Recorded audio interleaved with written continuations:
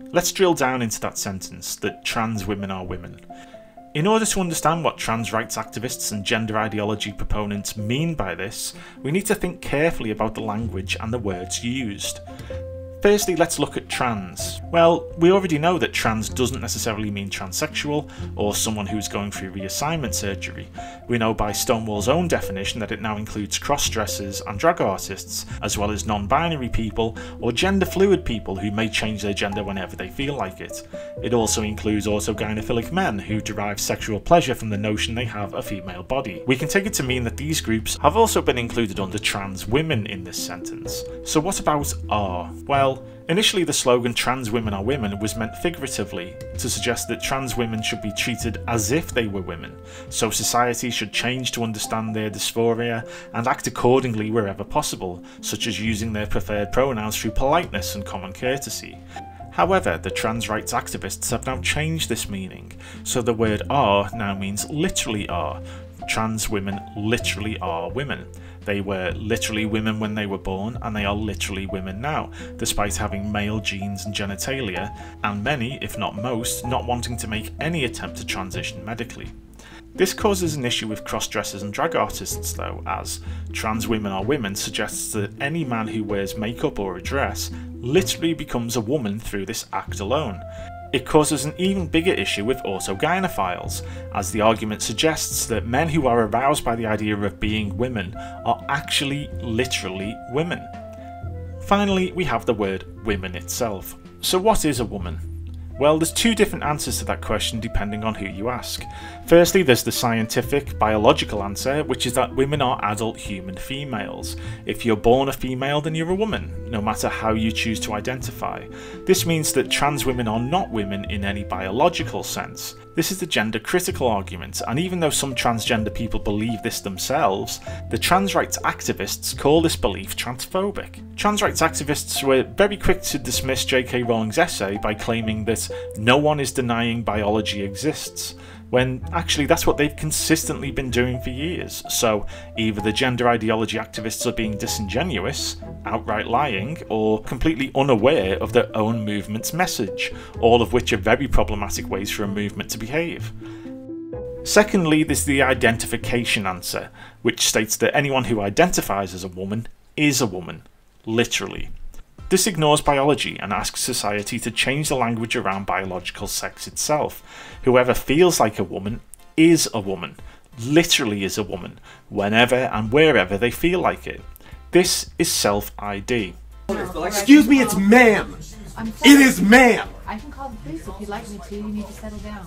You need to settle down and mind your business, okay? Both of you guys? Ma'am, once again, ma'am. I said both of you. No, you said sir. Once again, it's ma'am. I actually said both of you guys. It was a general. Right beforehand, you fucking said sir. Sir? Okay. Motherfucker, take it outside. If you want to call me sir again, I will show you a fucking sir. I apologize. Motherfucker. I apologize now. Because you teach this, you teach trans studies, so many gender identities that in your view require non-traditional pronouns.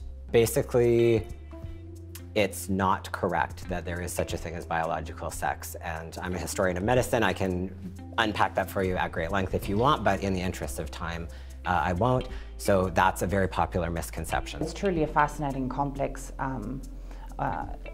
field of study, but that does not mean that there is no such thing as biological sex. If she were a student of yours, what would you call her? She. There's something going on that people really haven't put their finger on, and I've been thinking about it at multiple levels of analysis, and there's one very deep level of analysis that I don't think anyone has addressed, and I would think about it as a cognitive level of analysis, and it has to do with the nature of categorization itself. What's happening very rapidly is that because the binary category has been, let's say, violated, that's one way of thinking about it, you get an explosion of chaotic identities. And so it's gone from, say, 2 to the proposed, I suppose, 3, which would have been what the formulators of the legislation, I think, were hoping for, to, say, 31 in New York and 70 online. It's a really interesting example of how, say, binary categories maintain order. And then if you violate them to include those who are excluded, what you produce is an upswelling of unmanageable chaos. That's the other thing too, is that in Bill C-16, there's actually an assault on the concept of reality, because identity is technically unmoored from its biological substrate. And so that means it's unmoored from the objective. And as soon as it's unmoored from the objective, then it's subjective and in principle can be anything. But then what that seems to do is immediately open the door, or has opened the door to, I would say, a philosophical assault on the concept of gender itself, that culminated, for example, in Dr. Nicholas Matt's claim on TVO's The Agenda when he was debating me that there were no biological differences between men and women, and that's what the science over the last 4 decades has claimed. A remarkable, remarkable claim. Wow, so these people are actually alleging that there are no biological differences between men and women. That is totally crazy and completely counterintuitive. And you know, what Peterson also implies in that clip is that by destroying the binary concept of sex and gender, in other words, by assaulting our concepts of what being a man or woman means, specifically by allowing males to identify as women, it actually threatens to destroy the category system itself and hence cause a kind of social chaos. And subsequently, it leaves the door open to all kinds of other bizarre inversions of reality. And that all seems very dangerous. Well, I've been threatened myself many times because I am somebody who sort of stubbornly insists on reality. Okay, so I'm not a woman. Even if I were to do this on a full-time basis, 7 days a week, it still wouldn't make me a woman. Even if I was to have used puberty blockers when I was young and used hormone replacement therapy, I could still use hormone replacement therapies. I don't want to because I think it's dangerous. But even if I'd done all these things, even if I'd had surgery, it wouldn't change my sex, right? Sex is determined at the chromosomal level, right? And you can't change your chromosomes. So men cannot become women. So because I'm sort of a stickler for reality and believe that I have a right to reality, I'm not going to call somebody who's a man a woman when they're not. I am firmly on the side of womanhood now, but I am not a woman, nor will I ever be. 3 sentences later, I use the women's restroom because I am a woman. I changed my gender, I'm a birth certificate to female, because I am a woman. So there's a little confusion there, right? Not for me. What's wrong with that? May I ask you one more question? Definitely. How many genders do you believe there are? Really don't know that one.